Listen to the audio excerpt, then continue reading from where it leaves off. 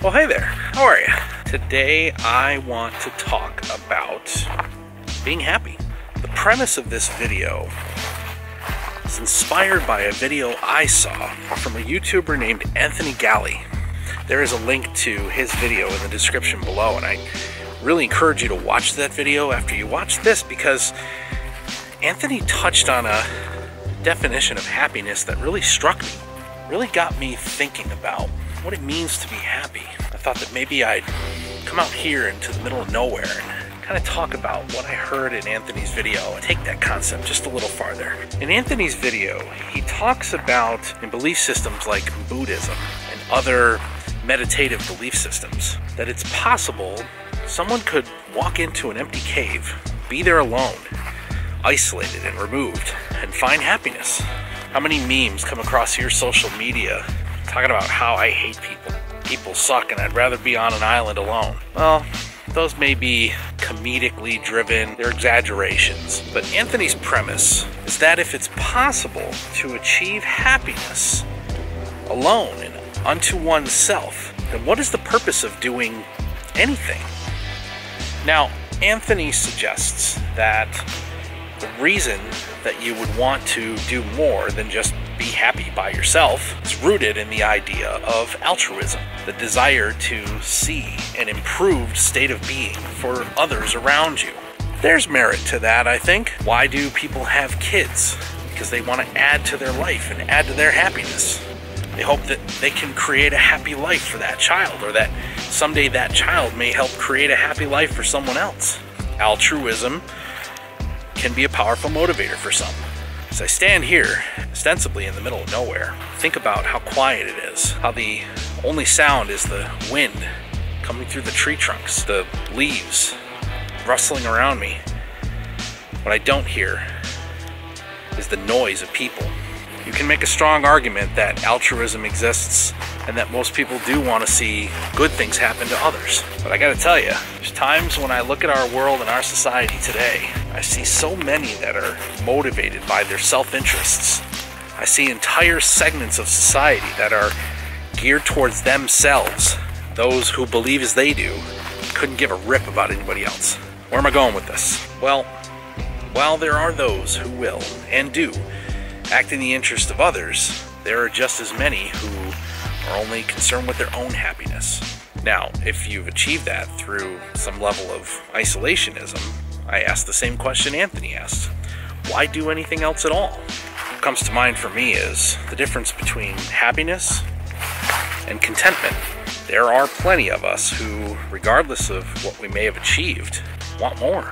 Isn't that kind of the basis for human nature? We want more. This gets into an interesting line when I talk about motivations being altruistic. I don't know that it necessarily matters. They're still motivations.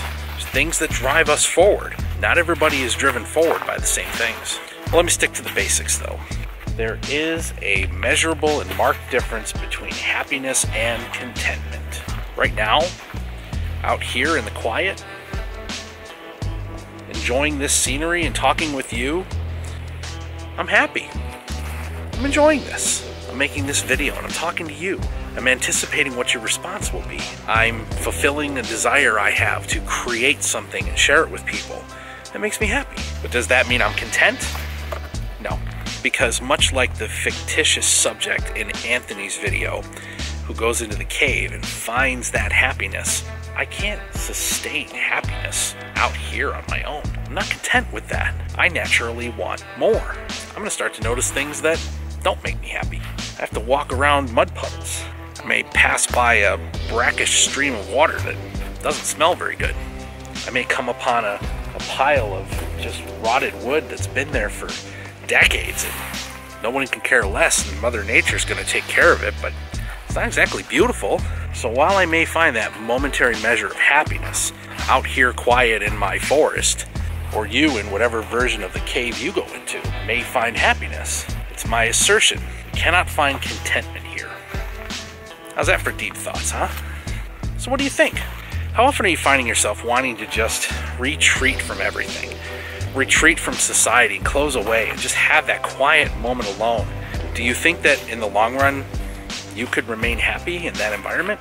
Or, like me, will you eventually want to wander out of the woods, find something more? Do you, as Anthony suggests, look for more because you want to take that happiness that you've discovered, share it with others?